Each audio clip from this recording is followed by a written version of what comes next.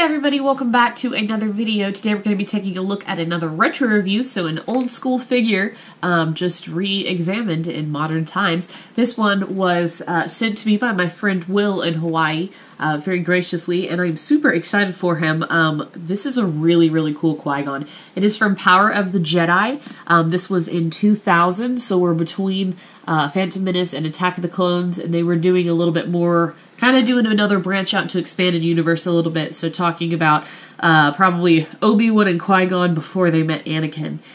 So really cool. You get some, it looks like it's a training outfit that he's wearing, and it's super cool. I love the photoshopped card here with Qui-Gon's face, Liam Neeson. That obviously was not in the movies at all, but it's pretty funny still. And I really do like this card back. I really like the Obi-Wan with the Darth Vader. They're trying to incorporate the prequel trilogy with the original trilogy with this line of figures.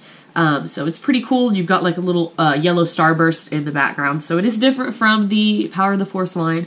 And then of course you get a Jedi Force file card, which is also really neat. On the back, you have quite an array of figures, some really exciting looking ones there on the back. I have a couple of them. And then you can also get 10 Jedi Master Points if you submit the barcode to probably the Star Wars Fan Club or StarWarsKids.com.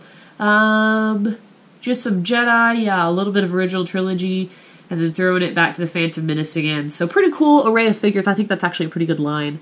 And it is part of Collection 1, if that means anything. And then obviously there's a little bit of an advertisement for Star Wars Fan Club and then Star Wars Jedi Quest Kids Club. So that's really neat. You see all that information on the bottom there. So let's go ahead and open them up. We'll take a closer look at this super neat Qui-Gon Jinn.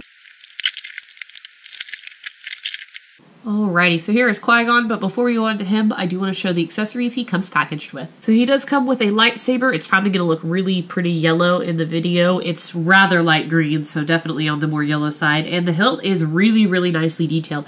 We have red, black, and silver detailing, and it looks like Qui-Gon Jinn's. You could pick it out from a stack and know which Jedi it belongs to, so I do appreciate that. Detail on the handle is something that I've kind of missed in this newer generation. A little bit sad that they've kind of gone to the wayside with coloring and lightsaber hilts. It bothers me. And then here's the Jedi Force file card, which is pretty cool. A really handy thing to have around before you could just go searching on the internet for information.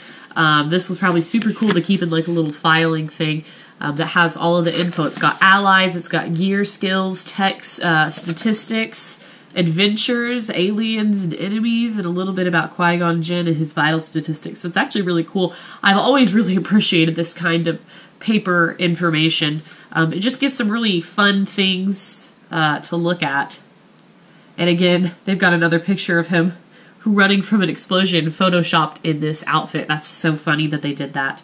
But I do like it. I like the effort that they put into it. And every little scene that you see Qui-Gon in, he's got this Jedi training suit, which says the highly complex suit protects its wearer during training by absorbing light blaster fire and cushioning blows. Jedi such as Qui-Gon Jinn only put this gear on when training because it slightly restricts their movement. So that's actually really cool. It makes sense that a Jedi would wear maybe Jedi training outfit to help absorb blaster blows when you're practicing, you know, against what have you. So pretty neat. I think that overall it looks really cool. I've just put his lightsaber in his hand there. But I really like the dark aesthetic. I think that's the big draw for this figure for me, is because you just see so many Jedi in tan and light colors. That seeing one in black and a Qui-Gon looks really cool. I really enjoy the high collar. You still kind of have a tunic. You have a little bit of raised shoulders, so it almost looks kind of Sith-like. It's really cool. Definitely a super fun look. And then you have, you know, Qui-Gon's long hair in the back. The face is not actually that bad. I won't complain too heavily on the face here. It's not perfect, of course, but it is the year 2000, so you can only get so good. Really cool. Then he's got his Jedi belt. And then his boots, which also look really neat. This actually, I think, evolved from the concept drawing of Qui-Gon Jinn, but it actually would have been cool to see him wearing this in the movie. I think that's cooler than the Jedi tunic he wore that we saw in the Phantom Menace. This one is a cooler outfit, in my opinion. But in terms of articulation, he does have a swivel head, though it's limited by his hair. His arms do go up and down, but they are rather stiff. And then he has some movement around the torso, and then swivel legs. So basic 2000 articulation, nothing super crazy. Looks like 6 points of articulation, so not horrible.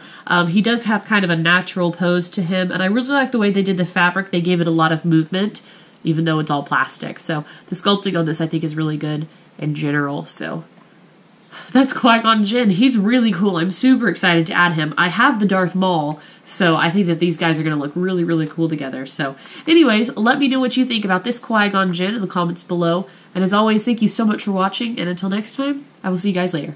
Bye.